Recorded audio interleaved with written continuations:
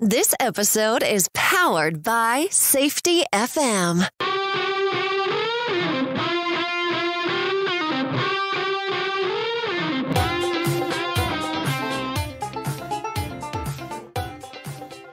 The Crucial Talks Podcast with your host, Mike Saddam. Hello, everyone. This is Mike Saddam, and welcome back to the Crucial Talks Podcast. Today's guest is John Voris. John has written a book called Discover the Power That Drives Your Personality. The whole premise of the book and what John does for people is it really helps us understand what makes us tick.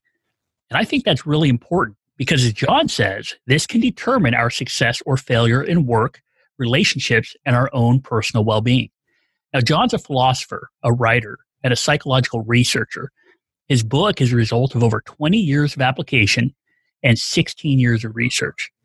This should be a really valuable conversation about what makes us tick. So without further ado, let's welcome John Voris to the podcast. How are you today, John? Doing great, Mike, and thank you for having me.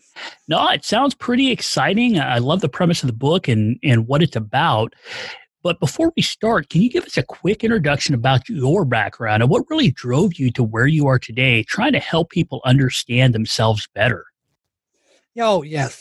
Back years ago when I was going to college, I was going to be wanted to get into law, at least I thought so. And I needed a part-time job. And I would take classes on sales, cold calling, and I decided that'd be the way to go. So I'd find a part-time job cold calling. I went through 7 companies. I was fired 4 times, and I quit 3 times. I just got too tired of being humiliated. And I always went back to gas stations and warehouses, and I gave it up. I graduated from college, but I decided not to go into law and bought a delicatessen. And when I sold it, the vendor says, well, why don't you sell for me? And I thought that'd be a good idea. And so I didn't look for anything else. And it was going to be wholesale, but then he calls me up while my deli is up for sale and says, oh, by the way, I have to file bankruptcy. But don't worry about it. We're going to go back to cold call, door-to-door sales, which is something that I had just failed 7 times. And now I have a wife and child as a support. So to say the least, I was terrified. What I did notice is in all the classes I took, they didn't speak a great deal about what language is and what it does. And also I want to stop and say that a lot of these self-help courses really do work for a lot of people. I just slipped through the cracks. And so I wanted to find out if I could fill that gap. And I learned that there's a great deal of information from Europe. And so I began to study European psychology and philosophy. And they provided me with the foundation that filled that gap. And then I was able to perform door-to-door cold call sales for over 20 years. And I did very well. And I sold 12 to 14 out of 20 for that entire period of time. Well, I find that pretty interesting. So do you think the focus on that European psychology and philosophy helped you when you were dealing with people? Oh, yes. The idea is people are really run by what things mean, and we're all focused on the symbolism. And that, you speak about, I think a couple of podcasts ago, you spoke about meaning and symbolism. And symbols are what really does run us, and they're somewhat of a stereotype. But that really is the foundation of who we are. And that's where I came up with the idea of the 4 symbols that really do govern our life. And also stems from Carl Jung, many other psychologists, philosophers, etc. So what I did is I used these to understand what people are. The way I did that is when you buy something, you're buying something that you like. And if you like it, it's because it resonates with who you are. So why not look at the things around you and find out who you are? Once I do that, then I find your motivation. Then I speak to your motivation when I start describing what I'm selling. And that's exactly what I did. But from that, I learned so much more over 20 years that had an impact, that your motivation, your primary motivation, really controlled everything from relationships, business, personal. It does how you raise children, where you live, everything.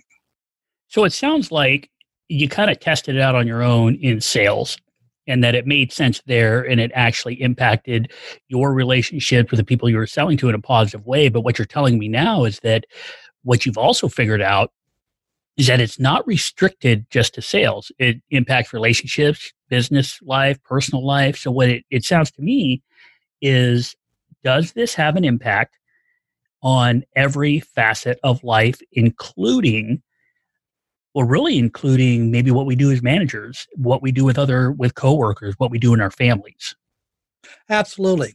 What I discovered, and it does come from Europe, the human mind only has one need. That is the perpetual need to express their authentic identity. And we do it through objects, people, and events.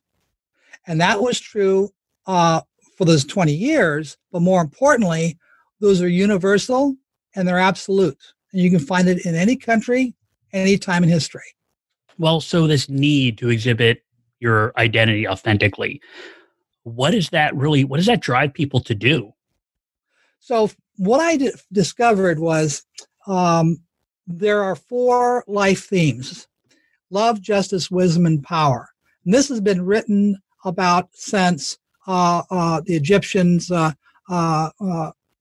writings. It's also been repeated through anthropology. And there's a woman who wrote on this very topic that she discovered that the shamans around the world focused on 4 aspects of human motivation. And of course, they used mother, visionary, teacher, and warrior. Well, but that was transformed years later into love, justice, wisdom, and power.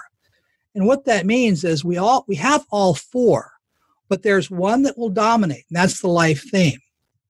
And so the life theme it's like an empty vessel. It gives you guidance, but you have to fill it. It's like you fill in the content.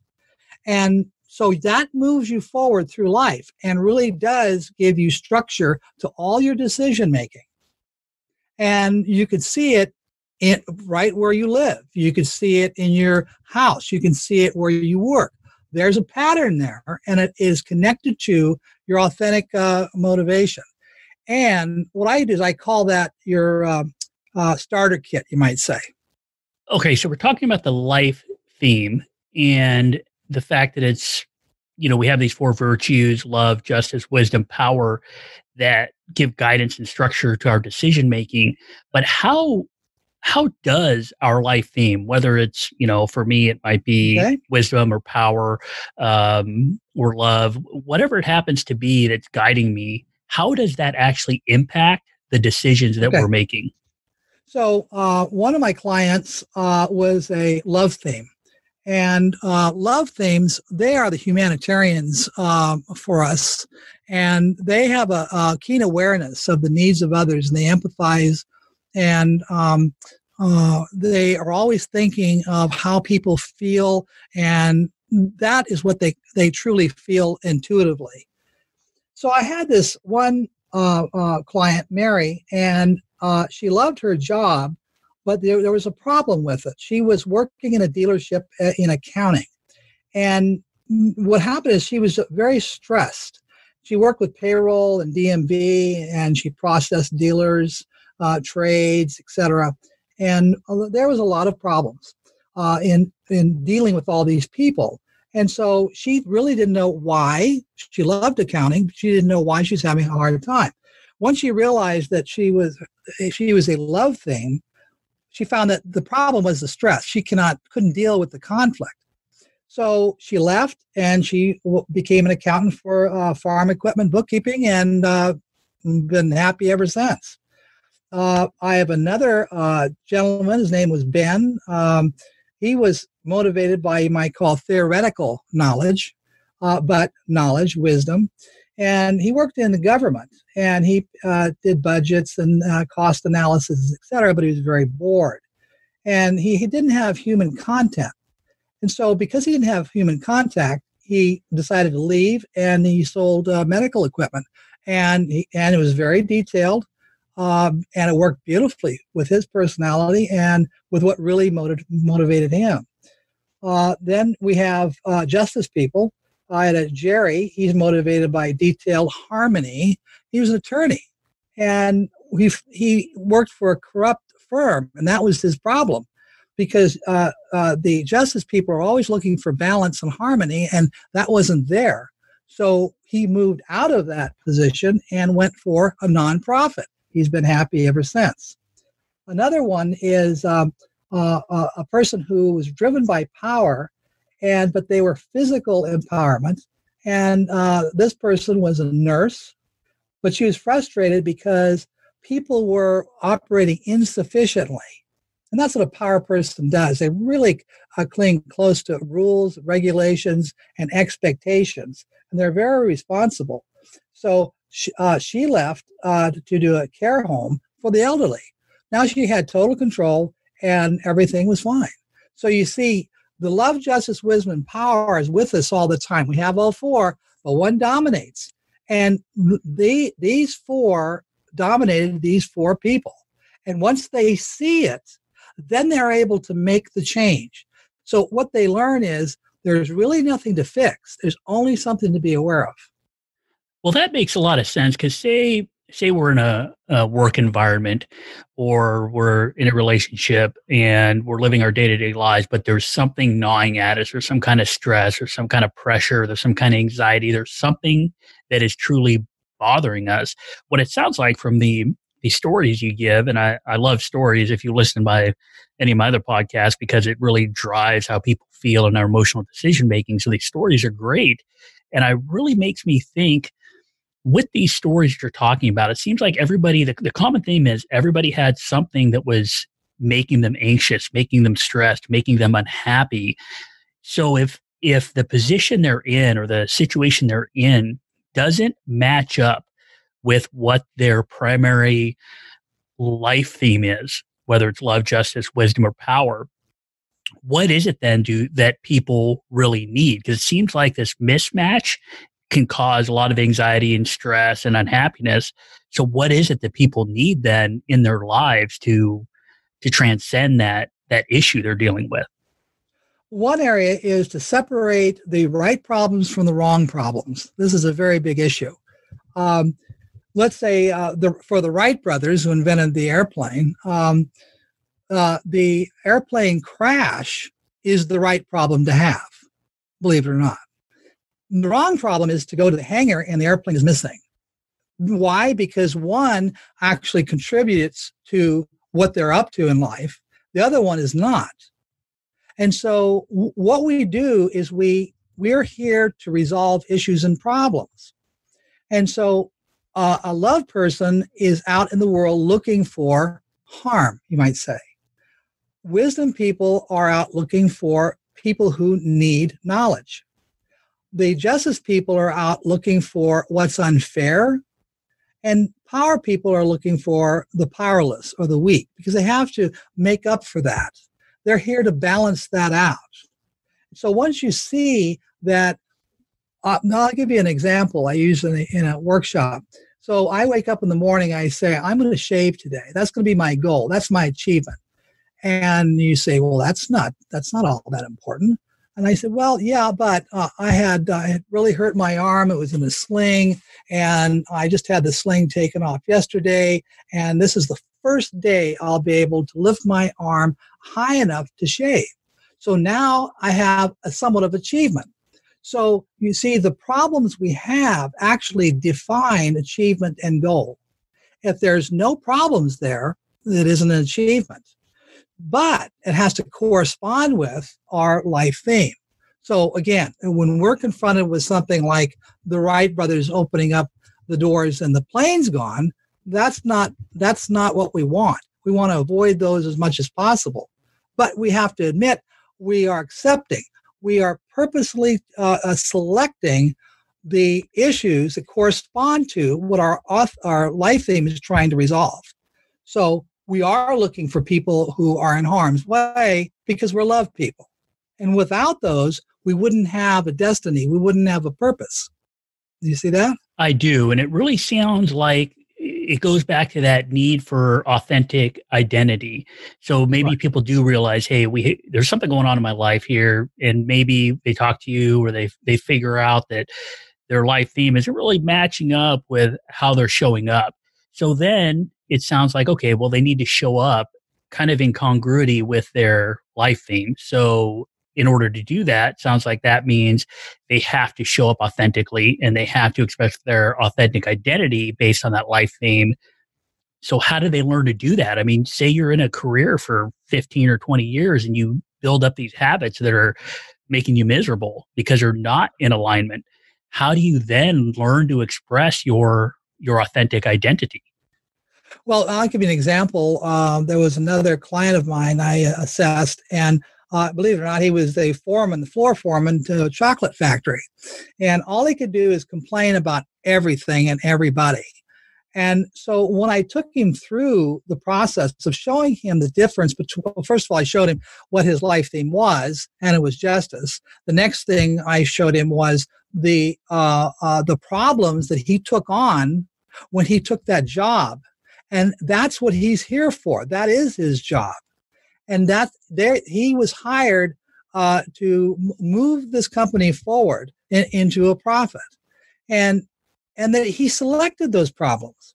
So here's the difference. When you think that problems are imposed on you, that creates the anxiety. But when you turn it around and say, wait a minute, you actually selected those problems when you took the job.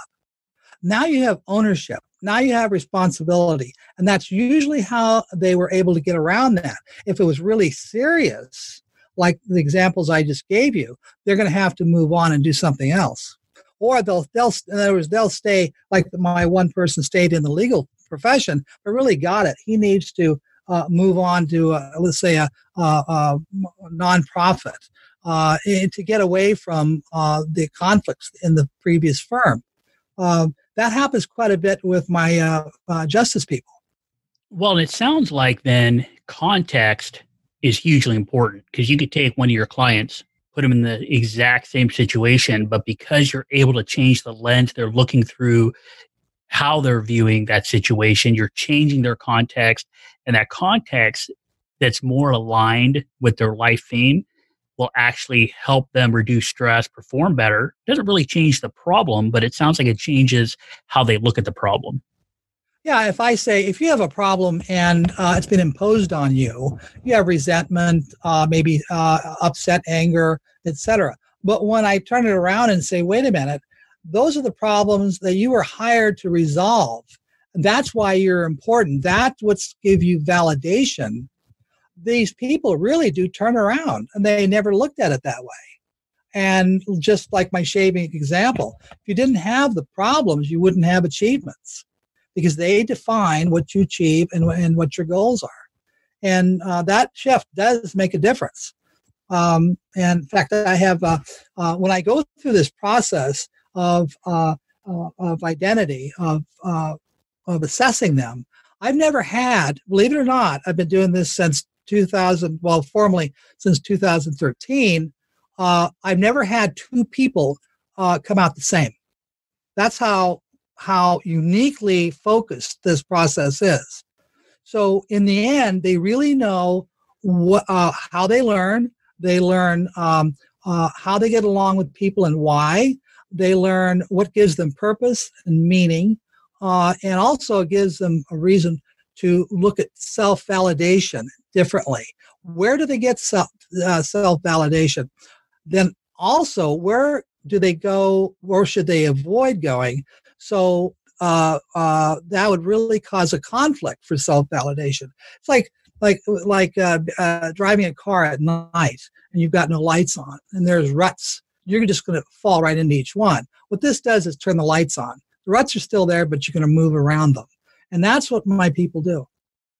Yeah, I like that. I like the fact that you're giving people the lens they need to view their situation differently, to view themselves differently, to figure out some of this stuff that will help them in their day-to-day lives and their work lives and their relationships.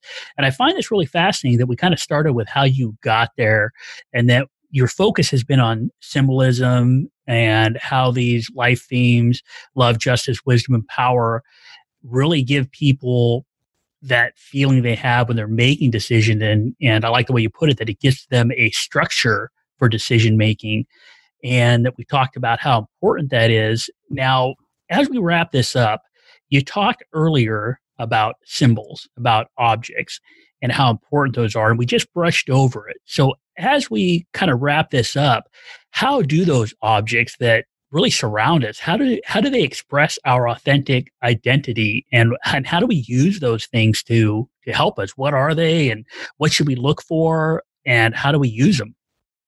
Well, now that takes my book. That takes my book to go through that. I also do seminars and workshops. But for example, if you walked into, well, I don't have to do it that way. I could do it.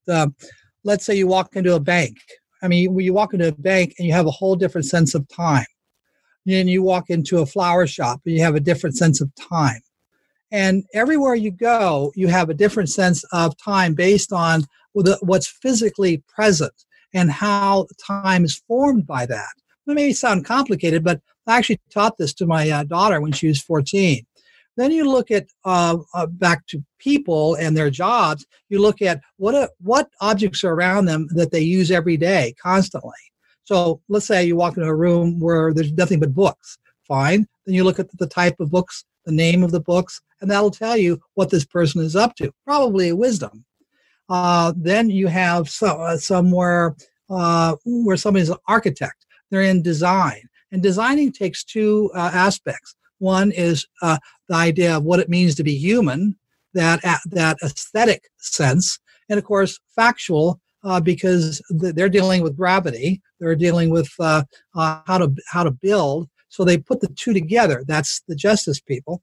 And so you find these things in rooms, offices, buildings, banks, restaurants. Every time you go into a place, you have a different feel.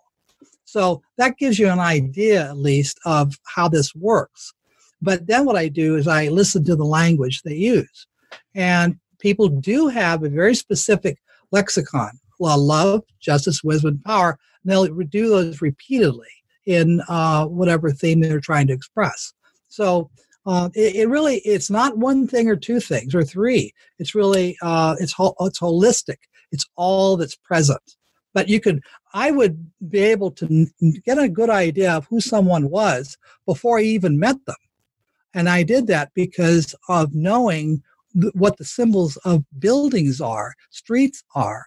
Walk into the office and see the people and how they interacted, and who looked like they were in authority and who wasn't. And I always tested it.